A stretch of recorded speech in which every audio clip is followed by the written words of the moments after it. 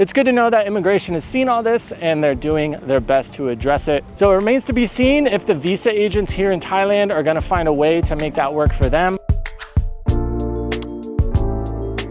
Now, no matter who you are, what your situation is, how old you are, how much money you have, if you are planning on coming to Thailand, there's one thing that we all got to deal with.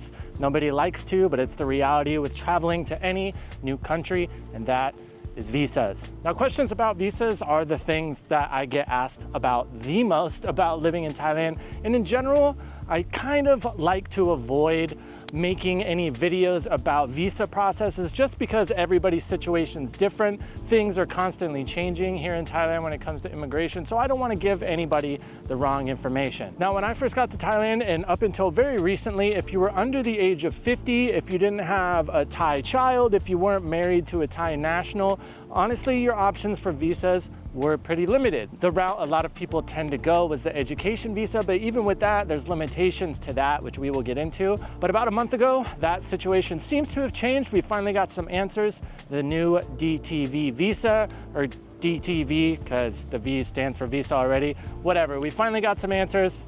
Let's talk about it.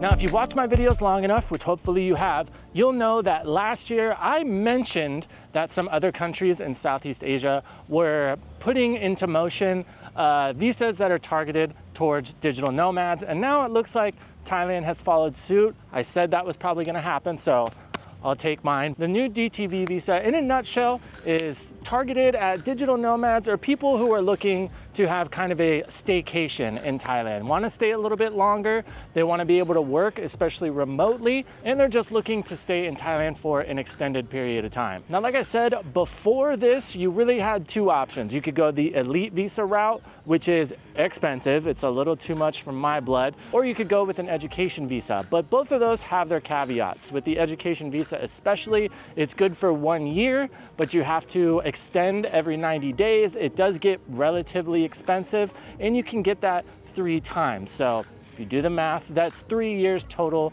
that you can have in Thailand as long as you're legit. Now, I know a lot of people are still talking about visa runs and all that jazz, but from what I've seen, that's kind of a crapshoot. It depends on which official you talk to when you're coming back in. Some people say it's super against the rules. Other people say it's good. The immigration website says that you're allowed to do it, but for me, I get stressed out enough when it comes to immigration, so I would like to avoid that. Now, with the new DTV visa, it seems a lot of those problems are solved. And when it first came out, there was kind of a lot of questions that were left unanswered. The first announcement of it was pretty vague, but thankfully, some people have done some great videos so far. We've got some great articles, so let's figure out what we know now. Now, the main article I'm going to be referencing, I kind of pattered around and read a few different ones, but this one seems to kind of encompass everything that I did find, and it comes from thaiembassy.com.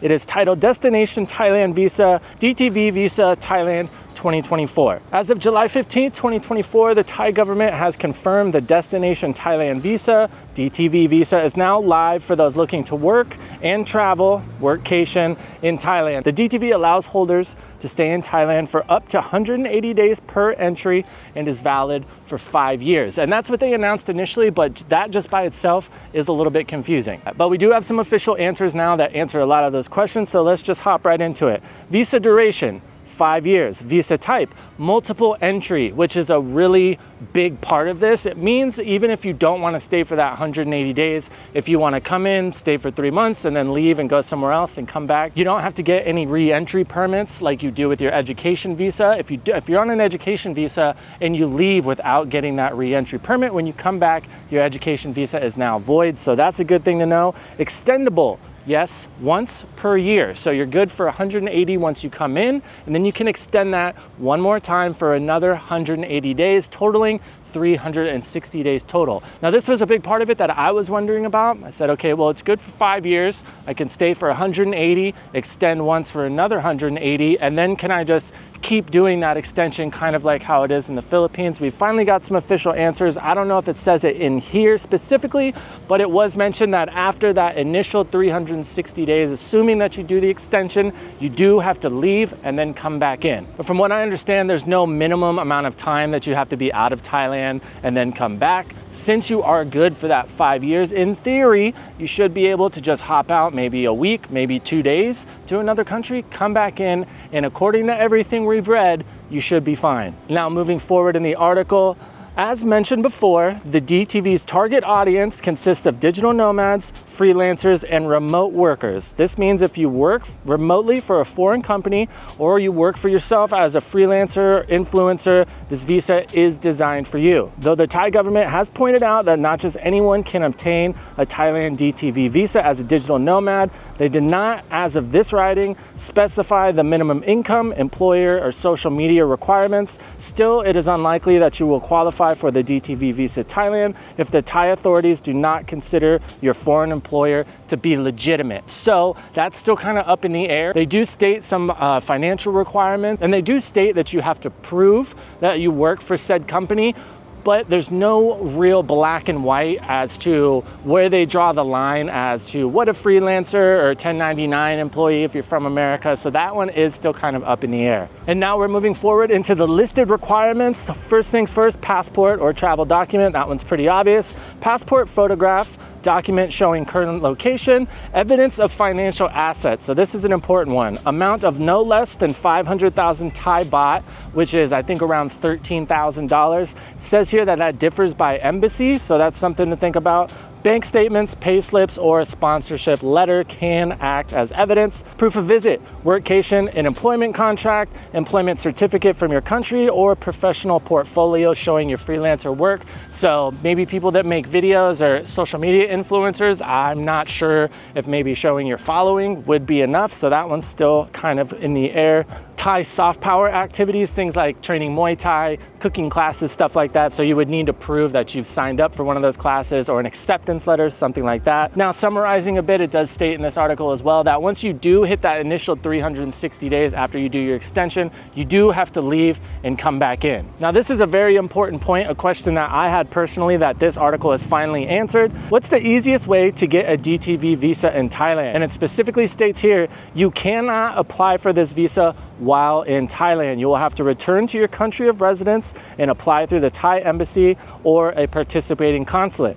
To give yourself the best chance for approval, the easiest way to get the Thailand DTV visa is to apply as a digital nomad or remote worker. As of this writing, there are no guidelines on which specific Thai soft power activities are eligible for the DTV, and there is no certification process for organizations offering these activities. Based on reports from our international contacts and clients, applying through the workcation category has seen the best results. So for now, we do seem to have some pretty solid answers on how things are gonna work. I would imagine that there will be some tweaking. There will probably be some things that might be changed a little bit here and there. Immigration is gonna have to see how things are working out, how the whole application process is going. The one question that I have personally right now is, since you can't apply for it in Thailand, is it possible to go to just another country and apply through the consulate there, or do you need to go to your home country? Because I know some of the other visas that you can't apply for in Thailand, let's say you're here already and want to get a new visa, you can leave the country and go to Vietnam, Cambodia, somewhere like that, and do the application process there. So I'm not really sure how that would work. I would assume it would kind of be the same, but who knows? It's a brand new visa. So we'll kind of just have to wait and see. But for me, as of right now, it seems like this is really gonna fill a hole and a need in the whole visa market. There are tons of digital nomads nowadays, and Thailand is a favorite place for a lot of them. But like we said, if you're under that 50 years old mark, or you're not married or have a kid here, or you're not just completely ballin' rich and can afford that elite visa, it's called something else now. It's not called the elite anymore. It's good to know that immigration has seen all this and they're doing their best to address it. And like we said, I have just summarized a few articles. And if you don't want to trust just some random YouTuber when it comes to immigration legalities, I totally understand that. But there's actually another guy in Thailand, really good YouTuber. His name's Retired working for you. He did a great video actually interviewing one of the immigration officials, one of the people that helped implement this visa,